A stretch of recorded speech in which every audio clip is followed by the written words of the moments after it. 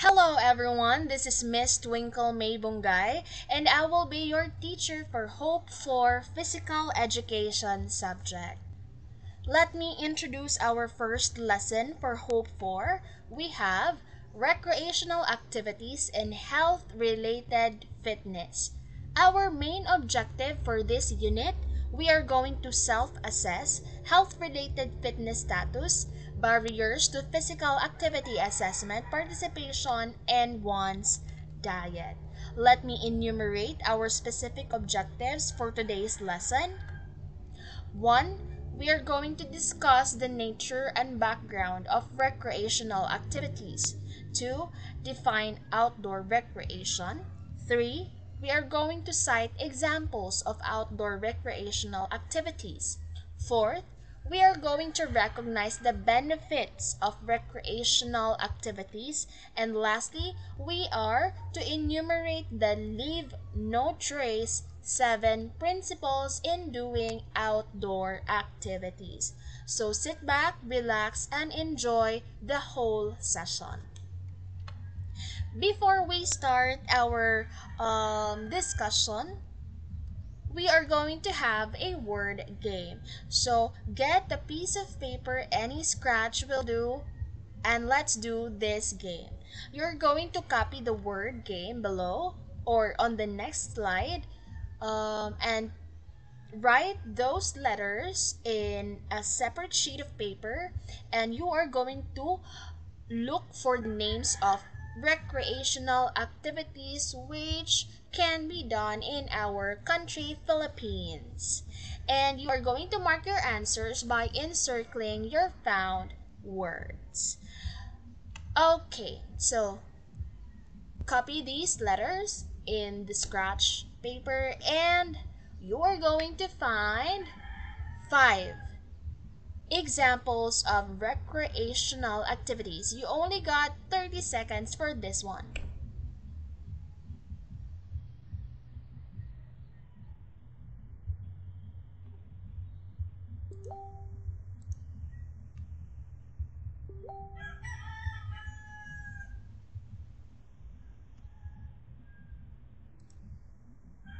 And I hope you are done with this word game. So anong nakita nyo? Anong recreational activity ang nakita nyo?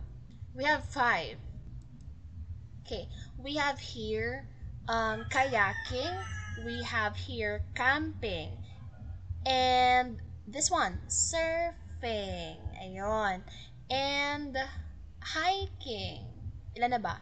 Kayaking, camping, surfing, hiking, and what else? Eto, fishing. Ayun. Okay, so what was your initial reaction to this activity? Did you experience some of the listed outdoor recreational activities? I hope you did one of this. You experienced one of this. Kung hindi, ang lungkot naman ng buhay nyo, mga bebe ko. Uh, okay. So, yeah. Those are examples of outdoor recreation. Now, according to Klein R. Jensen, 2006, meron tayong tatlong parts ng time. No? So let us break down the ideas to have a common understanding of the terms. Gusto ko man matutunan kayo sa subject ko, okay? So we have existence time, subsistence time, and free time. When we hear the word free time, what does it mean to you as a student? No klase? Walang klase, ma'am. Mao na among free time. Mao ba? Bitaw, that's correct. So, kana gyud ang pinakauna nga moabot sa utak sa estudyante, no, when we say free time, walay klase, ma'am. Okay, but consequently, we will be able to use the word free time to do the things which we wanted to do but have been able to do so because of the lack of time. no? Unsa may maka-lack of time nato tungod sa atong homework, projects, um, or perhaps going out with friends to watch a movie, no? So, a day can be divided into three parts daw. Ingon si Klein R. Jensen, year 2006. He specified, a day can be divided into three parts: the existence time, subsistence time, and free time. When we say existence time, it is the time spent for biological needs like having a meal, pagkain nyo, pagtulog nyo, taking a bath. Yon yung mga tinatawag nating existence time. When you spend yourself to your biological needs. When we say subsistence time, it refers to the hours spent for economic purposes. Ano yung mga examples ng economic purposes? Going to work, doing your chores in the house. For you students, your hours spent in school. That is called subsistence time. Okay? Any doings na makapagpapalago ng ekonomiya ng Pilipinas, ng lungsod ng Tagbilaran, yon yung subsistence time. Okay? Ano naman tong free time? When we say free time, it is all the remaining time after doing subsistence time and existence time. Ma'am, unsaon nimo pag-ingon nga free time na nimo, free time na nako? You know what? Free time varies from one person to the other. Perhaps to those who have been very busy with workload or schoolwork, this is the best time to do recreational activities. You have to relax, guys. You have to rejuvenate. Ma'am, wala talaga akong time, ma'am. Meron tayong lahat. May time tayong lahat. Okay? It depends on how we chunk our time. But wag niyong kalimutan na magpahinga. No, ang gulo na ng mundo, ang ingay na ng mundo, makinig naman kayo sa nature. Okay? So what is recreation? So those are the parts of our time according to Jensen 2006. What is recreation? From the word itself, recreation, it is derived from the Latin word recreare. Recreare, which means to be refresh. Choices for recreation vary from person to person. Nasa atin yon kung ano yung self-explanatory, you know. What makes one happy may not be so for others. No? So for example, parang nahahappy ako na mag-beach today. Parang hindi ako happy na mag-beach today. I'll grab some coffee na lang in the restaurant. Okay? It really varies from person to person. It depends on one's interest. It depends on your own pursuits. It depends on your own needs, which may be reflective of one's beliefs or our level of gratification. No? So that is recreation. Now, I want to ask you guys before we proceed to the other question. Why do people engage in outdoor recreational activities? Reflect on yourself. Why do you like to do outdoor recreational activities? No? Some do it for personal satisfaction and enjoyment. It is a time away from the day-to-day routine. Okay, house, school, work, then house, then work, then school. Ano yun? No? Especially to those people who are residing in highly urbanized areas. For example, Tagbilaran City. But many do it for personal pursuits such as photography, such as collecting paintings, collecting seashells, reaching the top of Mount Apo, attaining a fitness level. So it really depends on our belief, on our personal gratification as individuals. Some groups do it as part of outdoor or environmental education, such as naming of the plants, no? Such as bird watching. Whatever reason they may be, people engage in outdoor recreational activity for their own sake, for their own pleasure, voluntarily, and of their own choice.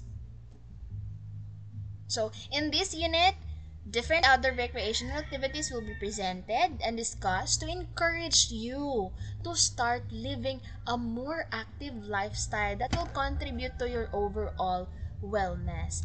I hope after this activity on the weekend, you will make aya to your friends like, uy, beach naman tayo, ganun na ka. Pahinga naman kayo guys, okay? What is outdoor recreation? So, Philippines is really rich in natural resources. Despite being we are a small country, no? But we are surrounded by all kinds of land formations and natural water resources. Ang ganda ng Pilipinas, no? It has been listed in the World Factbook as having the fifth longest coastline in the world. Its natural environment has so much to offer, especially here in Bohol. No? Mapabukid, mapabeach, ang ganda ng Bohol, mind you. Whether on land, whether on water, or even in air. So, how about you? If you are going to define outdoor recreation,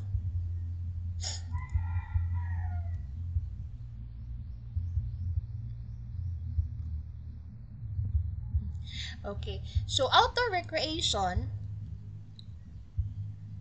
or outdoor activity, so it refers to recreation engaged in out of doors, labas ng bahay nyo. Most commonly in natural settings.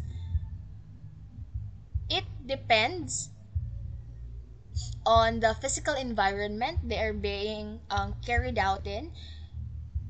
What are the examples? Fishing, backpacking, horseback riding, many more. Basta magagawa nyo, may enjoyment kayo, nagagawa nyo sa labas, outdoor activity yon. It's kinda a broad concept, man good.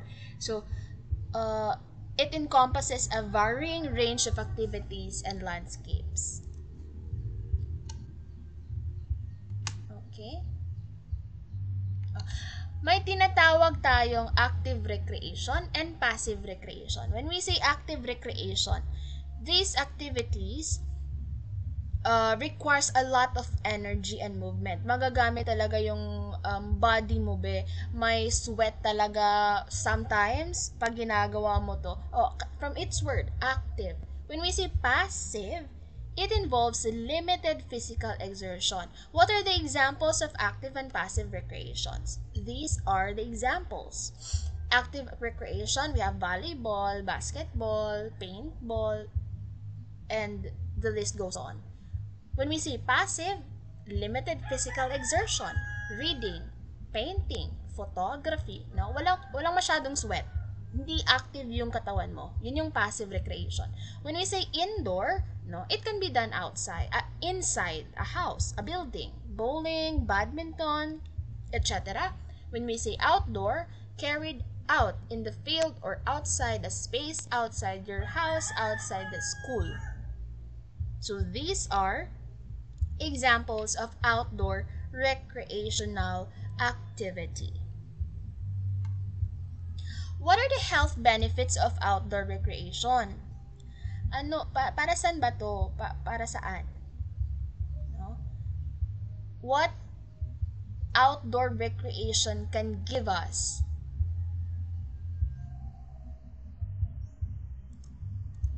Wait for a while. Okay. Number one, we have It improves your mental well-being. Paano?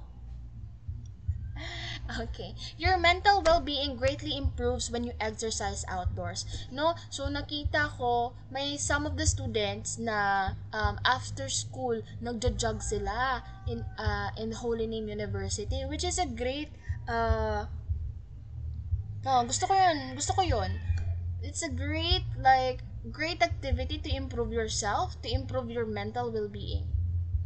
One of the reasons for this is the awareness that your mind has throughout the exercise. Makikita niyo yung focus sa inyo. May improve mo pa yon. Okay? Especially with the changing weather. Unlike in the gym, sa gym and God, the floors are flat and benches evenly positioned. No? The terrain outdoor includes hills, may mga woods, valleys, no? So you are forced to be focused and alert at all times, and that alone benefits your mental health. The mental health benefits of being outside in general are exponential, and there is an array of options that you can choose to spend your time doing. No? So it really improves our mental well-being. Second one, best way to get vitamin D. Ayan. So, your bones and blood cells need a lot of calcium, a lot of phosphorus, and vitamin D for them to be healthy. No? So, your bones, minsan pag sumasakay ako ng jeep, gustong-gusto ko yung nasa window ako para matamaan ako ng sunlight at 7 kasi 6 ako po, like, yeah, 6 ako lumalabas ng bahay. So, ang ganda pa ng ng sun, yung rays ng sun, hindi masyadong masakit sa skin. So, I hope you will do, working out under the sunlight. It helps your body to absorb these minerals seamlessly. Also, getting 5 to 15 minutes of sun at least once every 2 days gives your body all the vitamin D it needs. Okay, that the bones really need the vitamin D. Third one, we have boost self-esteem. So your self-esteem increases exponentially when you spend time with friends doing different outdoor activities. This effect is particularly strong when you spend time near water, mag-beach kayo, near green areas, mag-picnic kayo, and within sounds of nature such as the waterfalls, the birds, walking along nature, the gardening, or other physical activities. So those are really important for your esteem as well. Playing with guns or laser guns, that is another worthy activity as it gives you a renewed sense of accomplishment, which is a major confidence boost. Wow, murag grabe 1 mile na akong nadagan diri sa kuan. Nga na, it can really boost your self-esteem. Promotes memory. Fourth is promotes memory. Ano niabot man si memory? Ano? Oy nga, recreational activity raman ni. Nature walks have shown a significant relevance in memory retention among humans. Walking around sa mga kahoy, for example, it promotes your memory by more than 20%. So, mag-nature walk na kayo. Stress reduction effects. Do you know the word cortisol? Oh, search it. Cortisol is the hormone that indicates the level of stress in humans. It reduces greatly when you spend time in the forest. It reduces when you spend time watching your watching the birds, and taking part in low-intensity outdoor activities. For example, camping in the woods. It is far much better activity than spending time in the city, especially for those people who suffer from anxiety and depression. It has also been scientifically proven that people who spend more time in the wild have a better heart rate, than those who spend hours sitting in front of your TV, in front of your computer, the traffic in the city. So it can really reduce our stress. Another benefit, reduces anxiety. Sa may mga anxiety dyan, makinig kayo. As we have mentioned earlier, something about the outside calm down our anxious mind. You will attest to this fact even if you are not fond of going out, you have experienced the calming nature of Mother Earth. Even if it is through a house plant or just a picture of nature. No, it's nice something.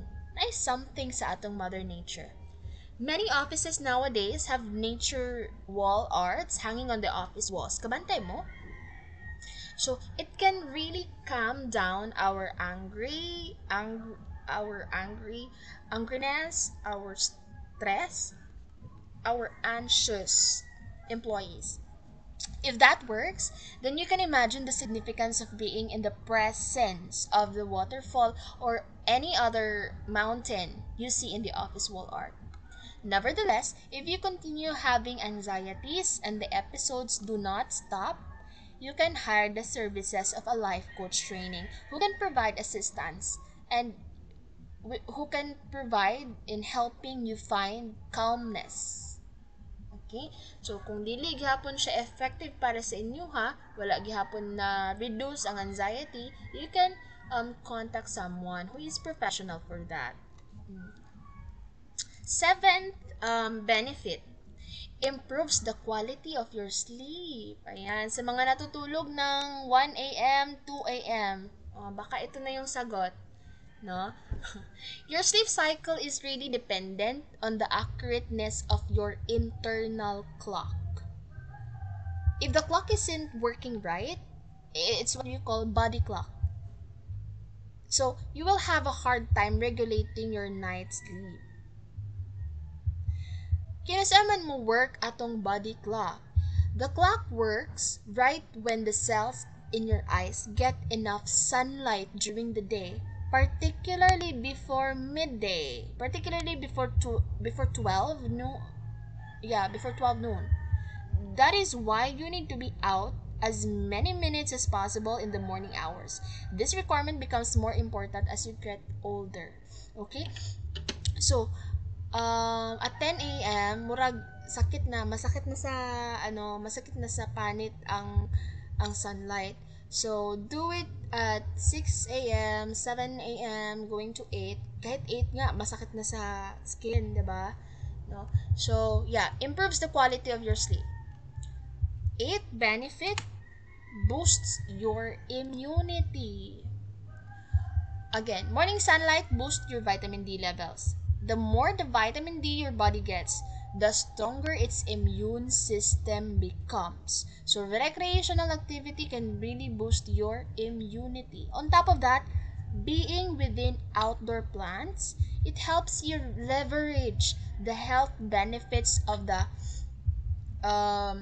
phytoncides. We will not dig deeper on that, and other organic compounds that plants produce.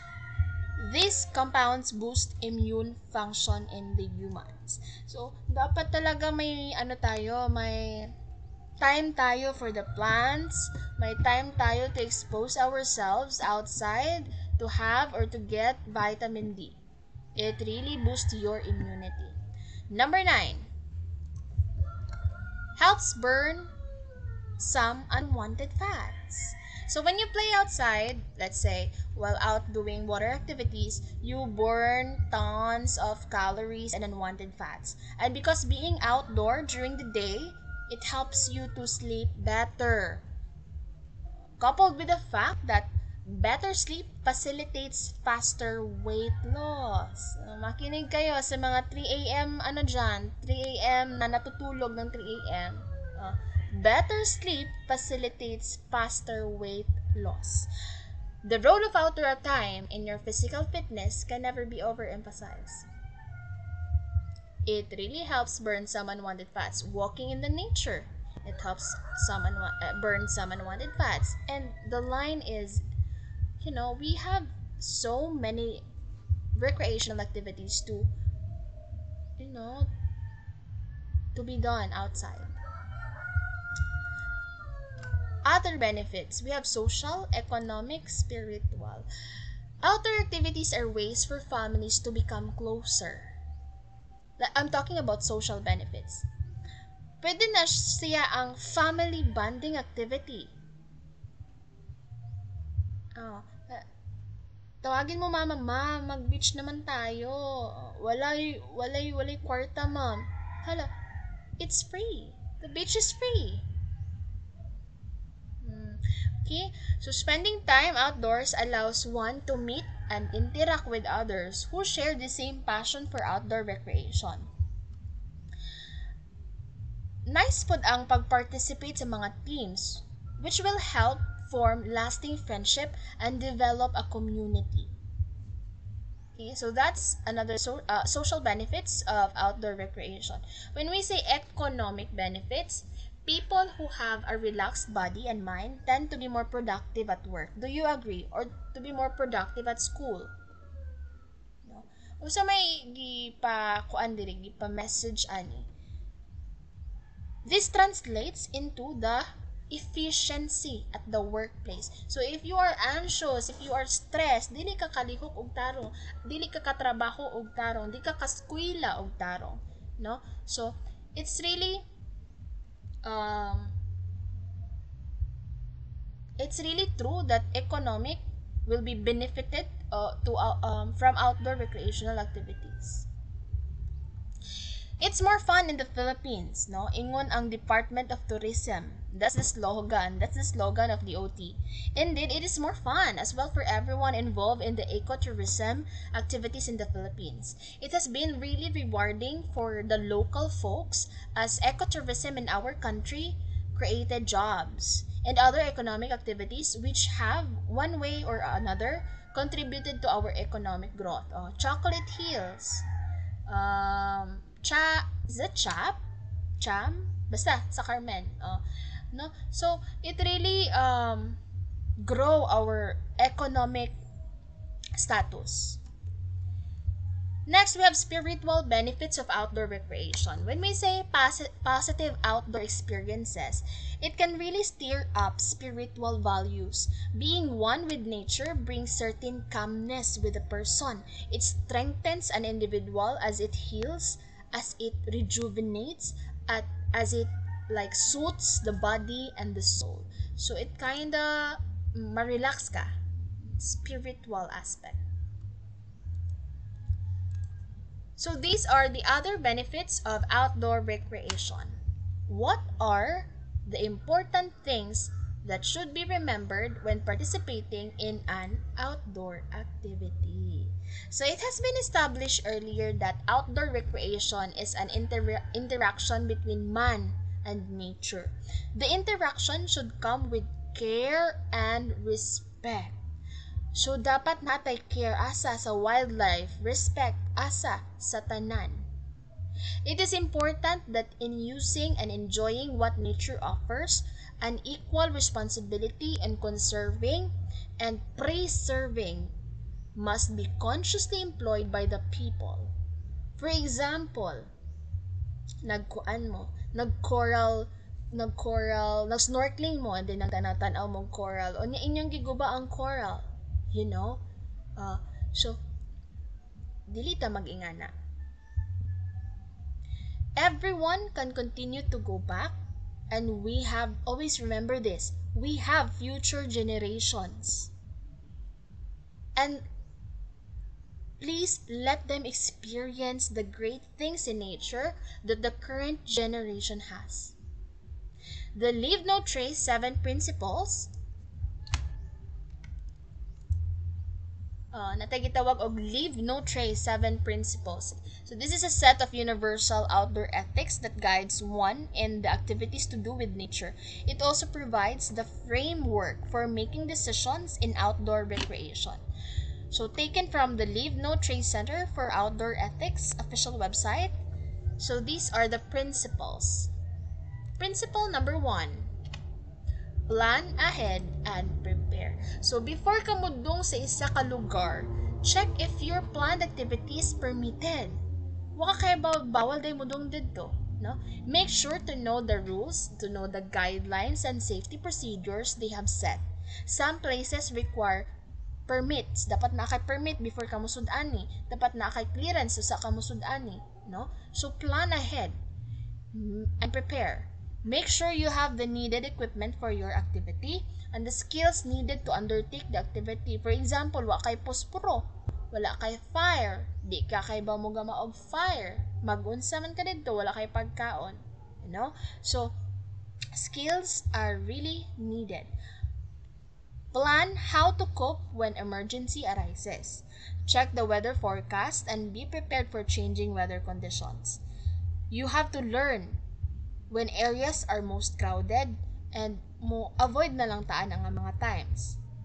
Minimize environmental impact and for safety reasons, keep your group numbers small. Kung daghan mo, it's really hard. It's really hard to control. It's really hard to head count. It's really hard. Asa naman tong isa? Asa naman? Okay, so as much as possible, keep your group number small.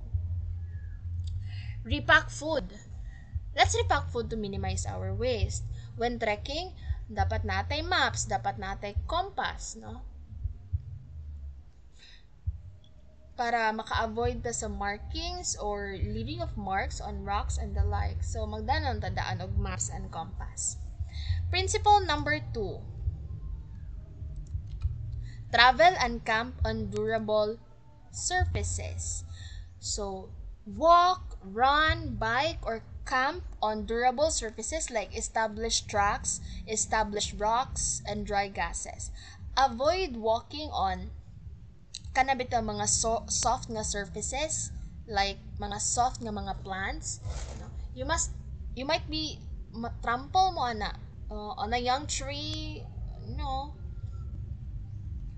mga young tree. So, ayan na lang ninyo na sila tumbi. No? It will cause vegetation damage.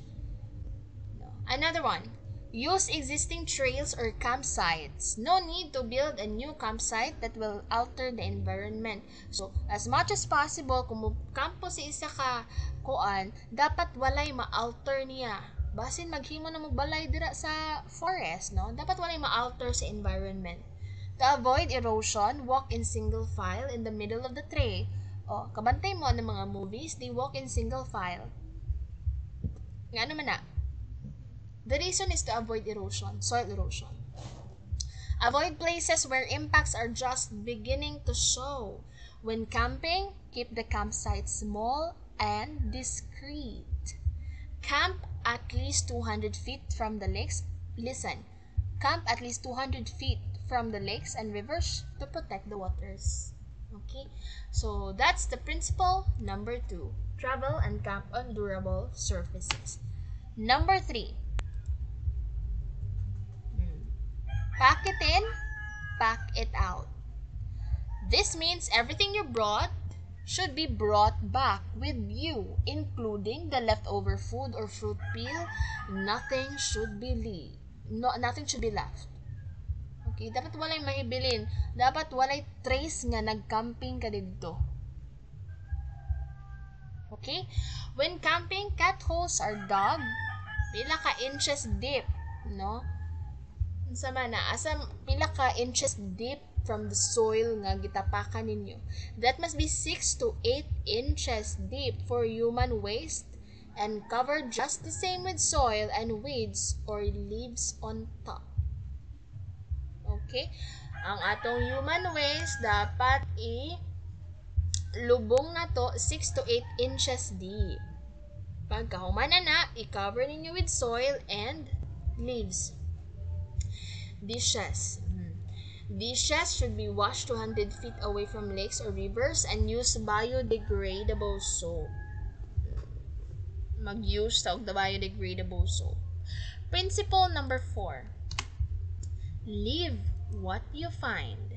Examine archaeological structures mga daan nga mga walls and other heritage artifacts, but do not touch nor leave marks on them. Leave nature as you found them. Do not take any plant. Do not take rocks, plants, or marine animal with you. Hala, na turtle. Cute kayang turtle. Dadunay na ako sa among. That is not allowed. Leave what you find. Avoid introducing non-native plants and animals.